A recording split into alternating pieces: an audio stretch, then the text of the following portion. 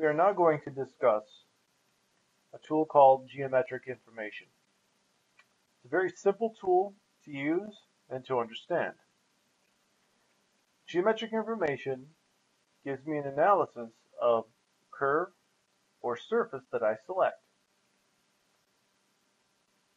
First, at the spot that I select on, or the point that I select on, it gives me a little axis system or a little UV direction indicating which way the U and the V of the surface, how the surface flows.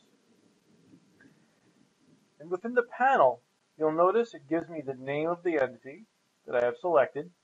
It gives me the geometry type. You'll see things in here like line, curves, circles, points, so on and so forth. Next, it'll tell us whether or not this is a canonical element.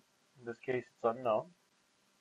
Whether or not the element is trimmed. In this case, no, it's not trimmed. Number of components in the U and the V. So this is the actual invisible segment count. You don't necessarily see that.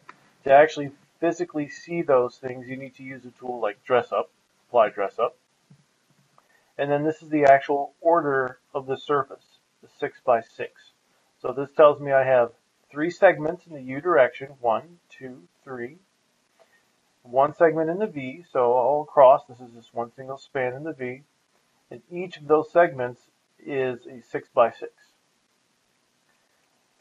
And that's what geometric analysis gives us. It gives us the actual mathematical breakdown of the element that we have selected. Now, if we pick something like this element here, you'll notice this is a large grouping of surfaces. If I pick it out of the tree, it doesn't know what to give us other than it's a surface. It's unknown whether it's canonical, trimmed. It gets confused because it has all of the elements inside of one element. It doesn't understand. I can pick this element out of the tree here, and you'll notice that because it's a singular element, it is able to give us the information appropriately.